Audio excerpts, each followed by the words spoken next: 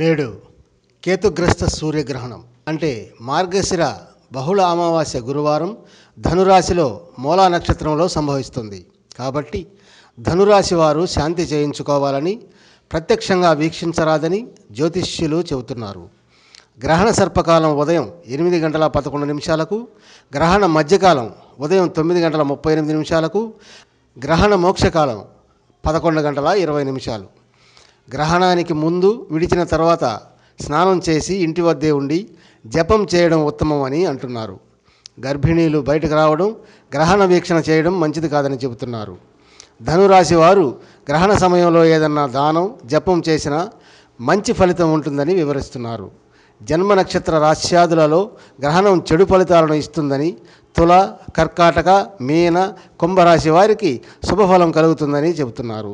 మేష, మిథున, వృశ్చిక, సింహరాశి వారికి మిశ్రమ లేదా మధ్యమ ఫలితం, ధనుస్సు, మకర, వృషభ, కన్యరాశి వారికి ప్రతికూల ఫలితాలు ఉంటాయని పండితులు పేర్కొంటున్నారు. కాబట్టి గ్రహణం విడిచిన తర్వాత నక్షత్రం లేదా తిథి తిరిగేలోపు శాంతి, దానం జరిపించుకోవడం మంచిదని సూచిస్తున్నారు. గ్రహణ సమయంలో ఆహార పదార్థాలలో దర్భలు వేయడం మంచిది. అంతేకాదు, నవగ్రహ స్తోత్రం పారాయణం చేయడం వల్ల శుభ ఫలితాలు ఉంటాయని పండితులు అంటున్నారు.